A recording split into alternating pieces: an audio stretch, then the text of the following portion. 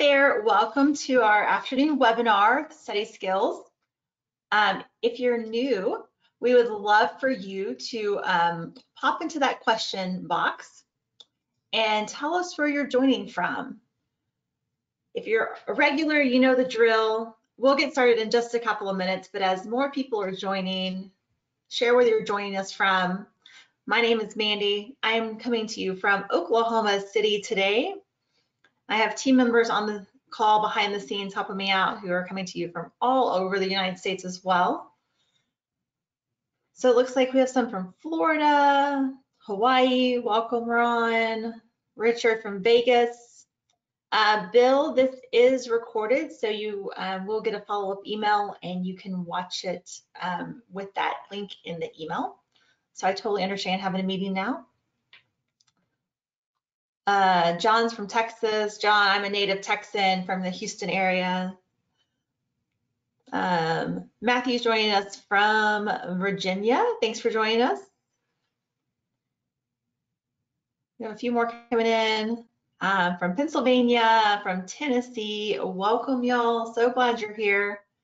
If you're just joining us, find your control panel. It's usually kind of the orangey rectangle with the white arrow. Click on that to expand it.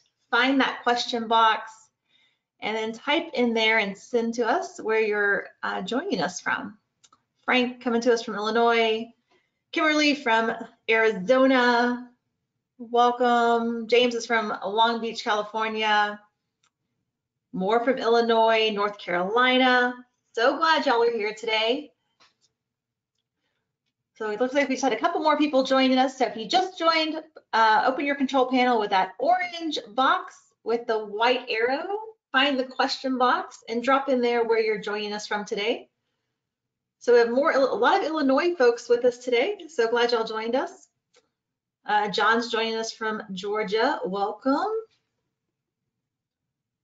Another from Florida. I grew up in the Fort Lauderdale area. I'm kind of biased. I love Texas and Florida, kind of where I grew up. Maryland, Bernie's from Illinois. Man, Illinois has a strong game on today. William from California, welcome. Maryland. So glad y'all are joining us today. We're going to take just about another minute as some more people are popping on. If you're just joining us, open up your control panel with that orange box with the white arrow. Click on the question box and drop in there where you're joining us from. We'll use the question box a little later on today in our session. More Georgia. Welcome, Sean. Looks like Georgia and Illinois probably have the most participants today. But as you can see, we have participants from all over the country joining us today. We'll give it just about 60 more seconds and we'll get started talking about study skills, self-regulation. So glad y'all joined us today. There's a California. So glad y'all are popping in. If you just joined, find that question box, drop in there where you're joining us from.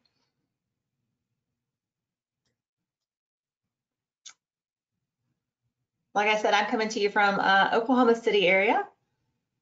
Supposedly it's our last 100-degree day of the year. So it looks like we made it through summer. Tomorrow should be in the 80s, so much better. Hope you're having great weather wherever you're at. I know I'm ready for fall.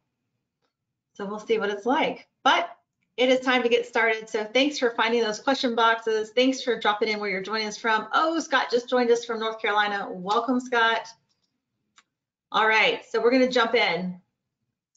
So as usual, my name is Mandy Green. I am a content specialist with Goodheart-Willcox, and today we're going to talk about study skills and really thinking about the self-regulation processes and strategies that we can use to help our learners.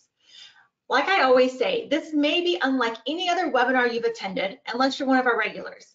So it really depends on participant interaction and participation to be successful. So we're going to take this time to learn about some study skills and self-regulation, but we're also going to learn from each other at the same time. So let's jump in. So to save time, because y'all know these are really quick, about 25, 30-minute professional development webinars, I went ahead and kind of made like a justified list. So why do our students study, and why do our students not study? So why students study? The course might be hard. They might need to spend more time in the content for it to make sense.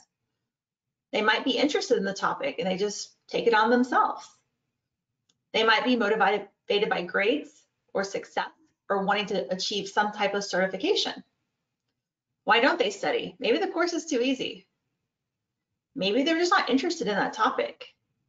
I don't know about you, but I remember sitting in one of my 4th grade classes that moved really slow, and I read through most of the encyclopedias that year.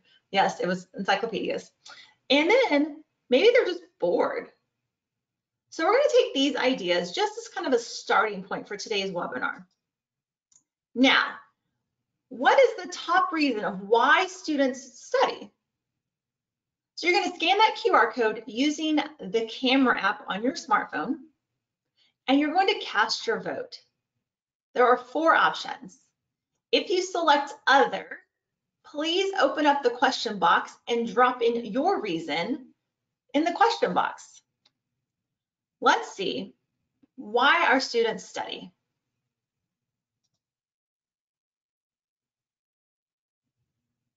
So as I open up this tool, we're using Mentimeter today, which you're familiar with if you've been on here before. We're using the multiple choice setting today. So as more votes come in, you'll see the numbers will shift and change.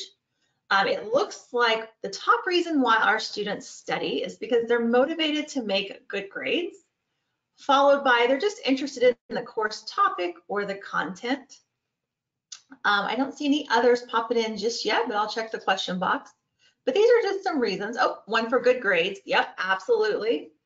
So these are some reasons of why we think our students study. So this is going to be our starting point for today. Let's jump back to our presentation. So like I said, my name is Mandy Green. I am a content specialist, former classroom teacher, high school counselor, worked in CTE and instructional technology, and I did some research on effective pedagogical practices. We're just going to explore some strategies today to support self-responsibility, self-regulation, and look at some study skills that we can help our students. All right, so y'all know I love some good research. So we kind of just took our own thoughts and beliefs about why students study. And now we're actually going to look at what some research says. So there's going to be a link in the chat, or you can just scan that QR code to access it as well. So this research really goes over self-regulation. And in learning, self-regulation is really kind of defined as this self-directed process where students kind of transform like their mental abilities, their academic skills. They also can generate their own thoughts, feelings, and behaviors about attaining certain goals or tasks. But when we look at self-regulated learners, we know that they do monitor their own learning to meet their goals, and they reflect on those goals and the effectiveness. We also know that they increase satisfaction and motivation as they're continually improving their learning process. As a result, self-regulated learners are actually more likely to succeed academically and to view their future more optimistically. So there is some research from Cleary and Zimmerman that also states that self-regulation is essential for academic and life skills. Most students really struggle with the self-discipline part that's needed to succeed in their studies. So let's kind of break the research apart just a little bit further. So they've taken it and they've defined it between self-regulation processes and self-regulation strategies. We know that learners are motivated, and they can be motivated to enhance with high quality self-regulatory processes. These processes kind of have 3 phases. So there's kind of like the forethought, the performance, and then the self-regulation piece at the end. The forethought is involves like your beliefs and what occurs before learning begins.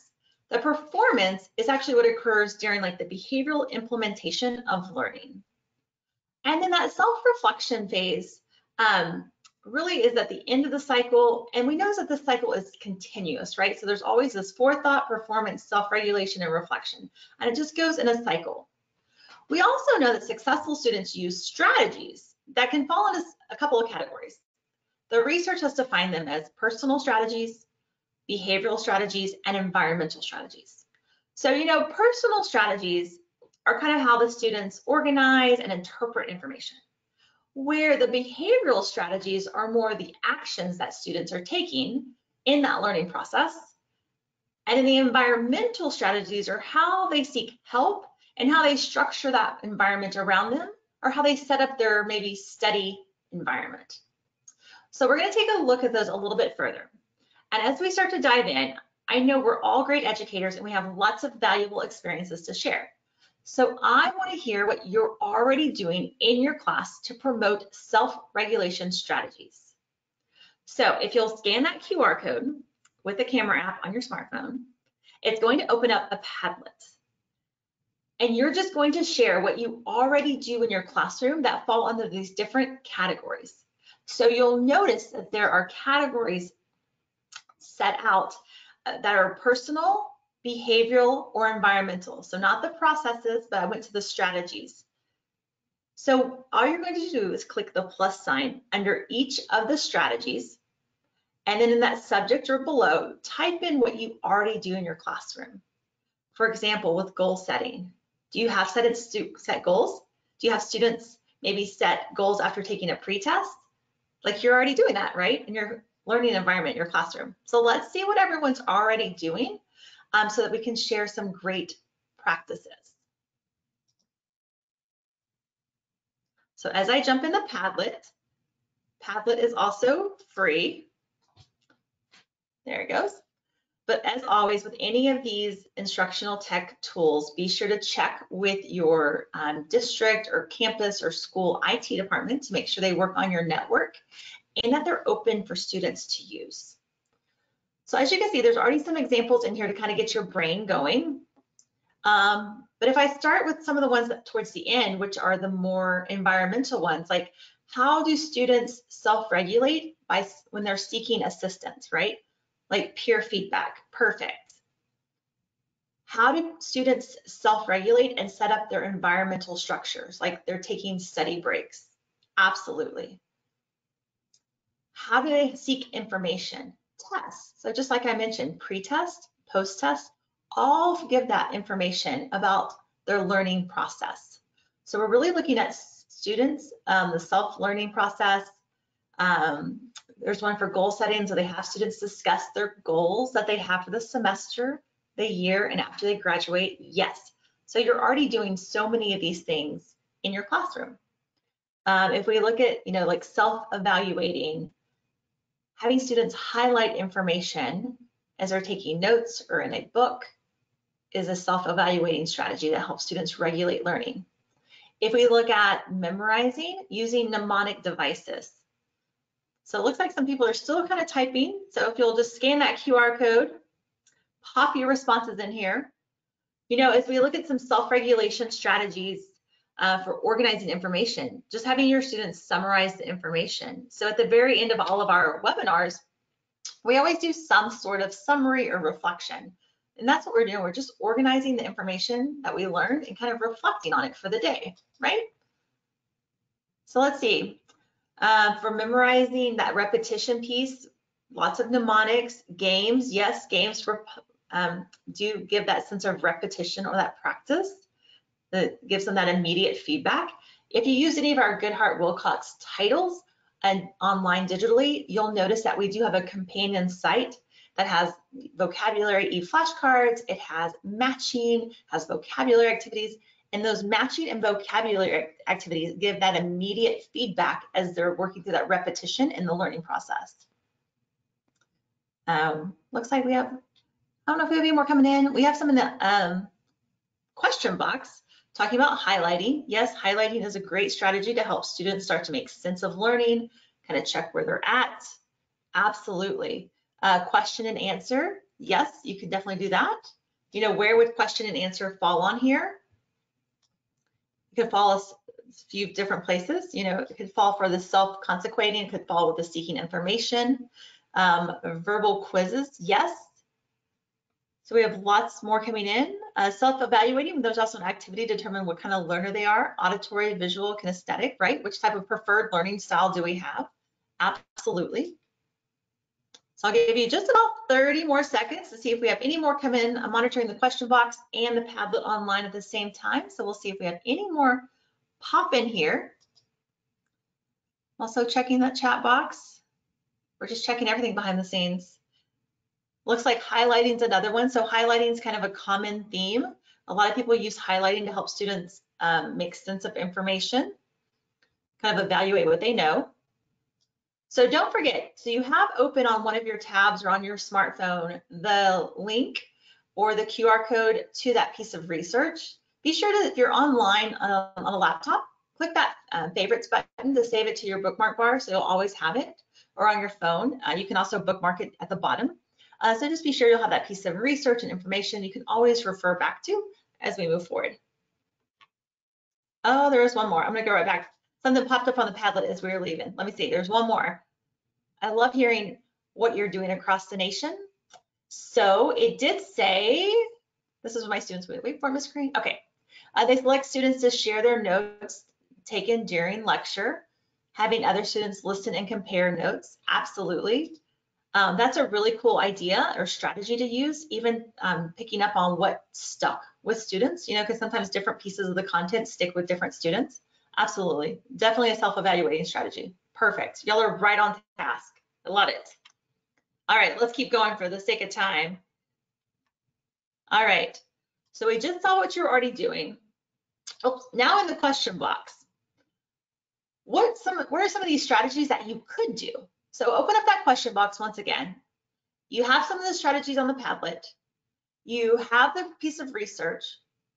Share with us something that you could do in your classroom to start really intentionally thinking about the self-regulation strategies and helping our students learn and make sense of content.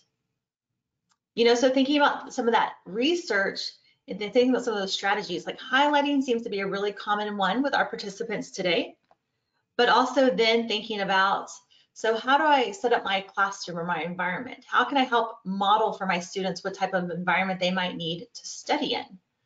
Does it need to be quiet? Does it need to be collaborative? Does it need to be where they work in isolation?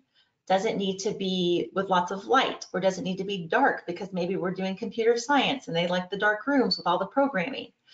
So share with us in that question box. Let's see if we have any coming in. So I don't see it coming in just yet. It takes a few seconds for it to come in through that question box. But which strategy do you want to try with your students to see how it works? I will say my last year in the classroom, I switched to flexible seating to change up the arrangements to see how that worked with my students. We have one coming in the question box so far to really promote participation, right? We know from Dewey's research that the more students converse about content, student achievement increases. So promoting that participation to help promote student achievement, which then affects studying, self-regulation. Absolutely. Y'all are right on track. Really appreciate your participation. Absolutely. All right. Let's jump to the next one. Y'all know I love, oh, here's another one. Use critical thinking. Yes, that's right on trend. You know, all schools seem to be really promoting higher order, higher level thinking questions and conversations. So really promoting the use of critical thinking can help students in their study process. So as they become self-regulated learners, we can actually use that. All right, let's keep going, y'all. Oh, and here's a new one came in. Someone gave me this idea. I'm going to try. Older students come into the classroom and talk to new students about what to expect in the class. Absolutely. So then helping students make sense of their new environment, their new class, maybe picking up on some strategies that worked for the older students that the new students could try. And maybe that's a strategy or a study skill they haven't tried before. Absolutely. Perfect. All right. You're going to have one more chance to share. Are you ready? Okay, good. So today was really heavy on that research piece, like lots of really heavy research. But I would love for you to summarize a takeaway from today. What are you taking away from this study skills session and talking about self-regulation and some of those strategies? So you're going to share with us anonymously. So no one's going to know who shared what. So you're going to scan that QR code with your smartphone. It will access our Mentimeter. We have a different Mentimeter set up. It's an open response. So when you scan that, a box will pop up. Type in your takeaway. Ideally, try to keep it under 180 characters.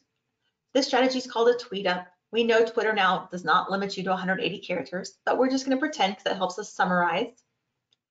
And share with us in that Mentimeter what your takeaway is.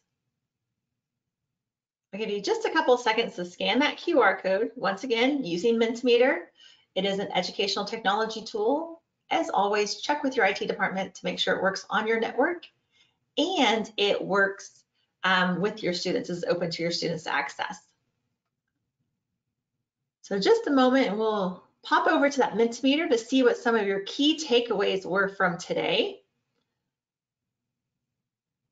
While we're doing that, we just had another strategy pop in the question box. They're going to have students write down what they're learning. Yes. Sometimes that repetition between the hand and the mind working together. All right, let's jump over to our Mentimeter. So this is where your key takeaways from today are going to start popping up and being populated. You'll see that they're going to come up in 3 different categories as we have some pop up. And as more are added, they'll continue to grow. So some key takeaways: new strategies for working with students, absolutely. And really thinking about like self-regulation and how we can help promote that with our students, all backed by peer-reviewed research. Key takeaway that I am on the right track as an adult educator. Yes, you know, that's part of what I always try to include in all these webinars is you're already doing so many great things that sometimes we just have new research-backed verbiage to put words with what we're doing, but you're already doing great things and we all have such valuable experiences to share with others to help each other out. So yes, I'm so glad you're on the right track. Various methods to encourage and work with students to enhance their learning, absolutely. Like I always say, I feel like I use the same 3 instructional strategies all the time in my classroom because I was comfortable with them and I was just stuck in a rut. And so it's really helpful to kind of get some new ideas from research and from other teachers and educators that you can use.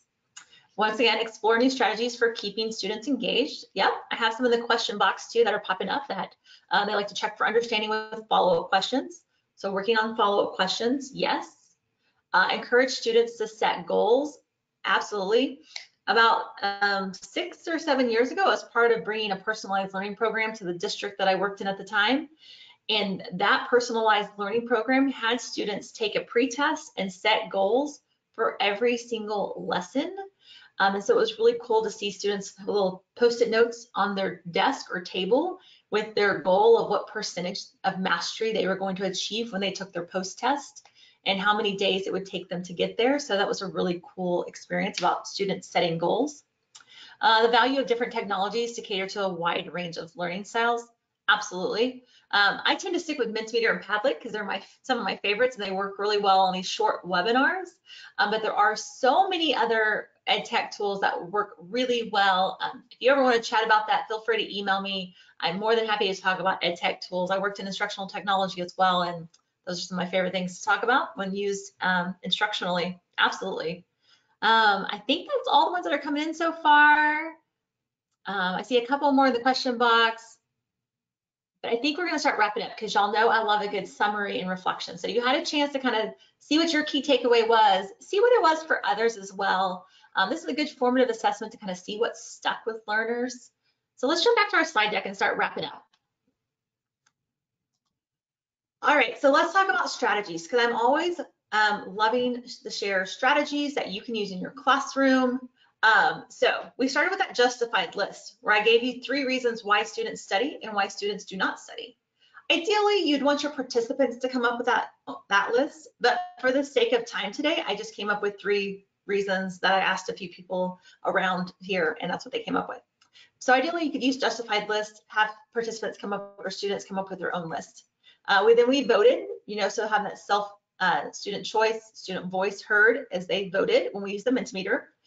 We did some kind of a share out, so always having students share anonymously helps increase engagement. We did that tweet up. So ideally, Twitter used to limit you to 180 characters. So it was great to summarize and have students kind of create a more concise reflection or summary of what they learned that day. So we did that short tweet up. We used Mentimeter to share anonymously as well. You could have students write it down on a sticky note, post it on the board or a poster as they walk out the door. There's lots of different ways to use that tweet up. You could actually even do it on a Google form and have students submit the form if you like to use Google products. So lots of ways to do a tweet up. The two main ed tech tools that we used today were Mentimeter and Padlet. We used the free version of both because I believe in using all the free tools possible. And then our research today was brought to us from the K20 Learn website. They had done some research on self-regulation, the processes and the strategies. And so that's the research that we pulled from today. A lot of it came from, if you're Googling all the educational research, Zimmerman has a lot on self-regulation and study skills, a lot around the 2020 timeframe. So you can check out some of Zimmerman's work. You can Google it as well. That's where our research came from today. Now, as always, we covered a lot really quickly. We have about 3 or 4 minutes left. Don't forget that there will be an evaluation at the very end of this webinar as soon as we end it. So we would love some feedback. We love to hear your feedback. We love to hear how you're going to use these strategies so that we can constantly work on improving them to meet your needs. If you have questions, this is a great time to start typing your questions in that chat box, and we will get to them as quickly as we can. If not, we really appreciate you joining us today to talk about self-regulation, to talk about the strategies that we can use to help our students enhance their study skills. As always, this is just a really quick 30-minute webinar to kind of just touch the surface. If you want to go deeper into it, feel free to email me and we can talk about other things. We can come up with other strategies to help you, but we are super glad you're here. Let me check the question box to see if we have any questions coming in that we can get answered that might benefit the whole group.